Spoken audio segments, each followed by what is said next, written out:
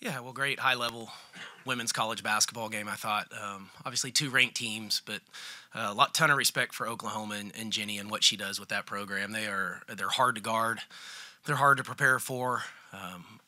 Just in a short time, she's just done some remarkable stuff, and they were hot coming in, playing really, really well. I think it was 9 in a row, if I'm not mistaken. So we were getting a hot team that shares it. I think they share it and move the ball better than any team that we've played all year, and maybe as good as any team in the country. So yeah, they gave us everything and more. For us, I thought there was some beauty to it. I thought there was some just terrible basketball, especially early, that I thought maybe could happen just because of the pace in which Oklahoma plays. They have the top pace in the country coming in, and we were turning the ball over and just didn't look like ourselves. But to our kids' credit, I thought they responded after that first timeout, got back in the game in the first quarter, and then from there, back and forth for a lot of it. Played kind of some different lineups, had different rotations, just trying to figure out who might work together.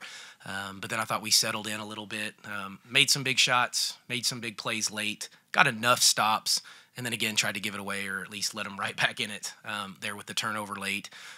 Probably and could have used that last timeout, but I thought maybe we were a little better prepared.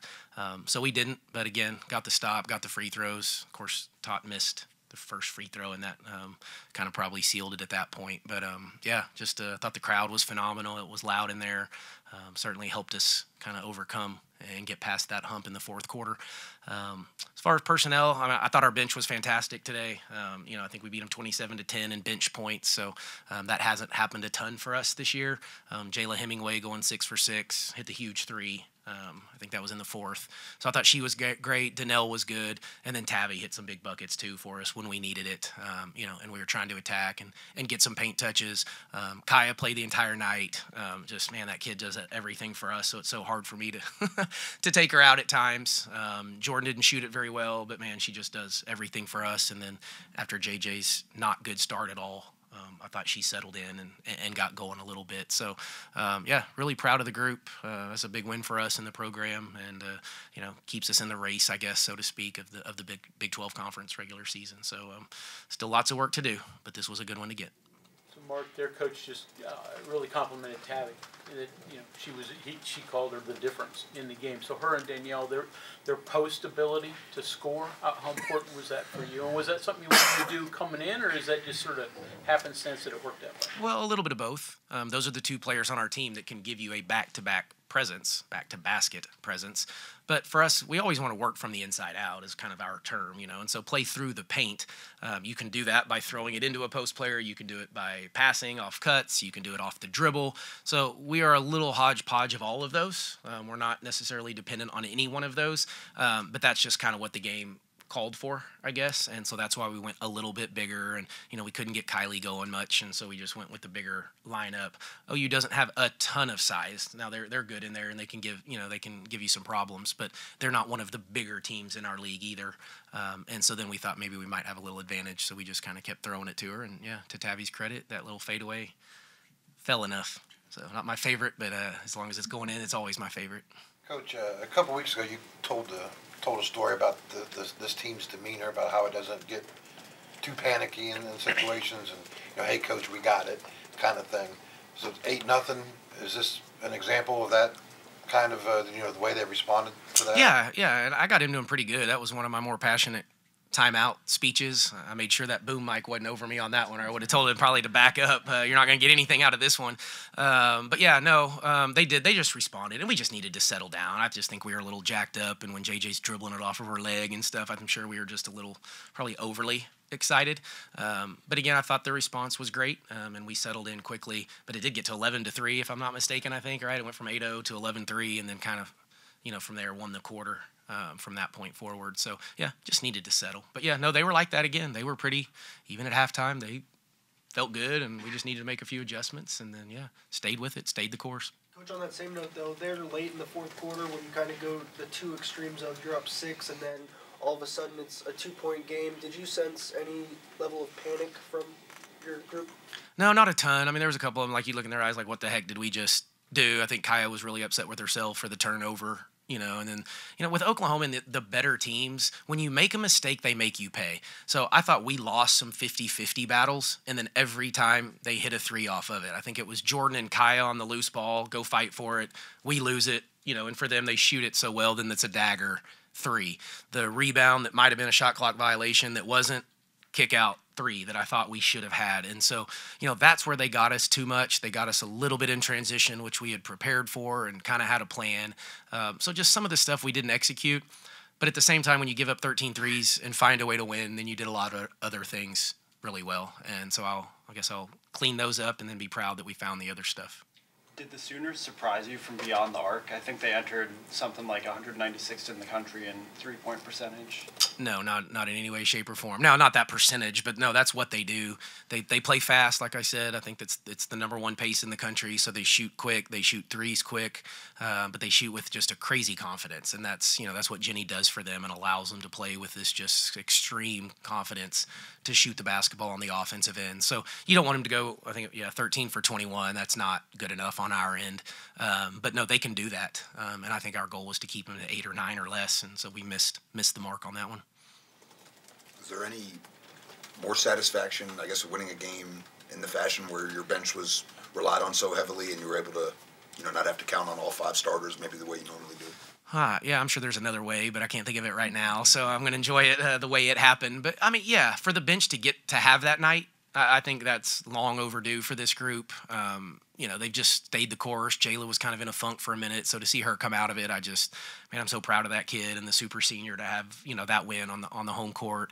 Danelle's just gotten better and better. We've talked about that in here multiple times. She just keeps getting better, and Tavi's a super senior that's played in some bigger games and been in these moments.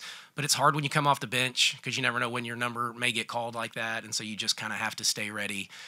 So credit to them and the other group, that didn't get to play as much, just to stay motivated. Coach, you'd mentioned Jordan earlier, and she goes 2 for 10, but I'm thinking of a huge offensive rebound she grabbed for you in the fourth quarter. She turns that into an assist to Tavi. One of her 2 field goals came like a minute later in the fourth quarter when you're trying to protect the lead, and then obviously she makes the free throws there at the little things like that she does in games like this can end up being huge. The difference. Things, yeah, it can be the difference. No, that's Jordan Harrison to a T.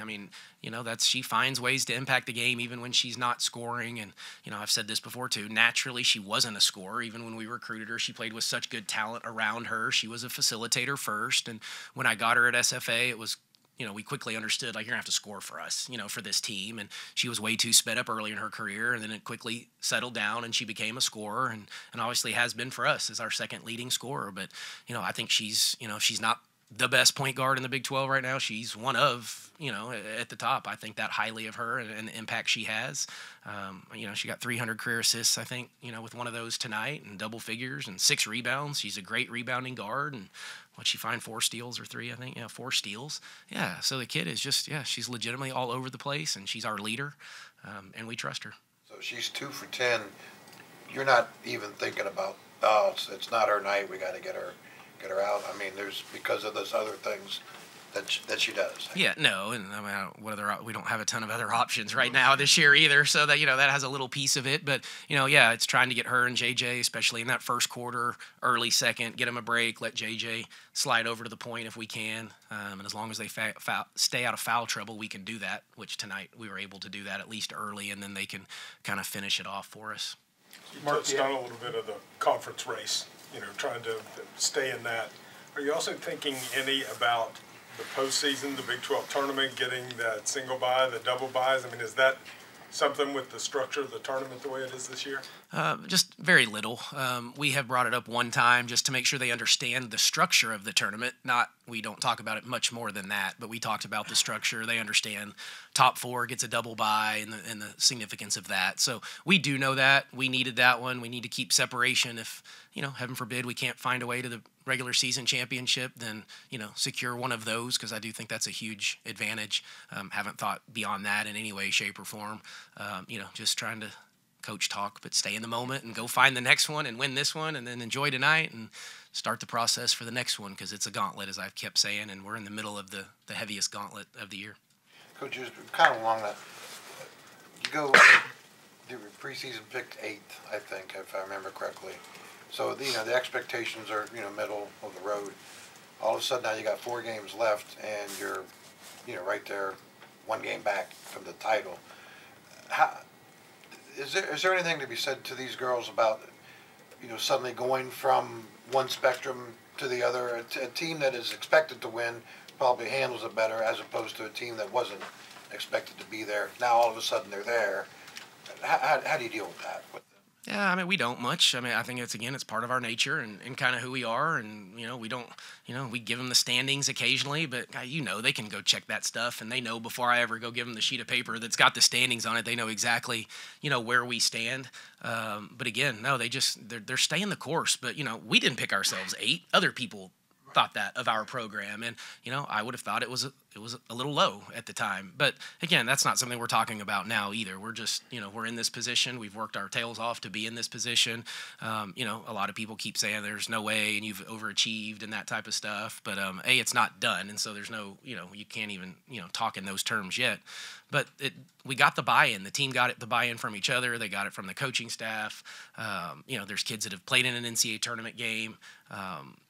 Coaches that have coached in those environments. So, no, it just came together quickly because of all of those things, and obviously a place that allows you to have success. And, I don't want it to end. I've just enjoyed the heck out of it, and I love going to work with this group, and they just keep kind of, I wouldn't say amazing me, but they certainly surprise me with what they keep doing, and we just keep preparing the right way and hope we keep getting better and do something special as this gets into March and later in March. Mark, your thought of the atmosphere and how much did you guys feed off of that? Yeah, a ton. No, that was a great crowd. I think the score kind of helps keep them in it too. So they stayed engaged because of the score and it being fairly close, and obviously 2 ranked teams and high-level basketball at times. Sometimes it got a little ugly, but for the most part, it was pretty high level. But yeah, no, we feed off of it, and there is a home court advantage. It's really hard in this league to win on the road. We all know that. So I've termed road wins our gold, whether that's for us or anybody. If you can go on the road and steal one, that is like a game and a half, in a standings. So you got to protect your home court and then see if you can't steal some stuff on the road. Coach Bryan's called this game a great game for Big 12 women's basketball. I mean, how do you feel about, that kind of level of praise from an opposing coach? Yeah, well, yeah, no, I thought it was too. I think I said that early on. This was a big-time women's college basketball game, and 2 quality teams, ranked teams, top 25, first and second in the Big 12. I don't. What else would you want in a women's basketball game? I just hope people will keep coming and supporting, and we can grow it from what it is now to something really, really special. And I understand that's going to take time, but I want people to be as excited about women's basketball here as they are in other parts of the country, and I think we can do that here, or I wouldn't be here as the coach. And it takes opportunities like this and rankings and those types of things to create it. But man, it's fun when you get there, and it just makes you work a little bit harder to maintain it.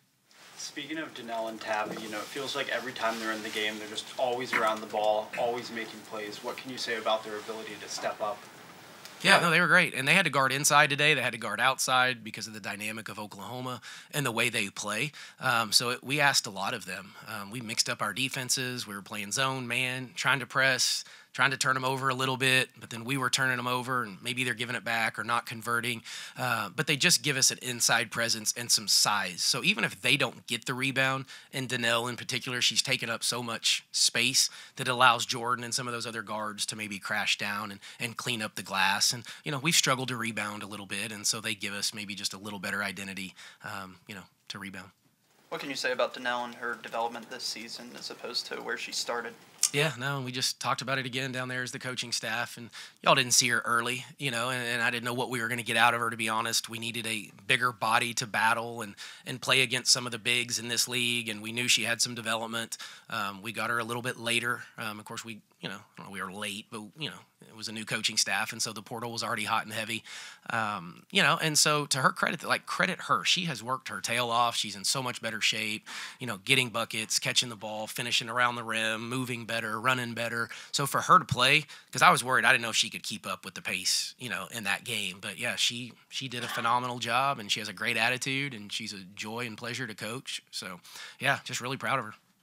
Coach, the steals that came outside of the press, sneaking up behind a player, poking the ball away, or coming up from the side. Now, How big were those kind of moments, that came outside of the full court? Well, yeah, they're big because we were keeping them off balance and uncomfortable, and that's a lot of what we really try to do defensively. If the steal is just the byproduct of the work and putting them in the positions that we want them to be in, and obviously if we can get the steals are live ball turnovers. That's different than a turnover.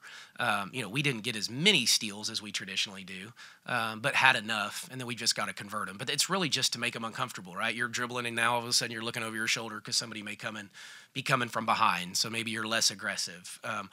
So just trying to take the offense out of their comfort is all we're really trying to do. And for the most part, I thought we did a pretty good job of that. Is that like one of the things Jordan's the best?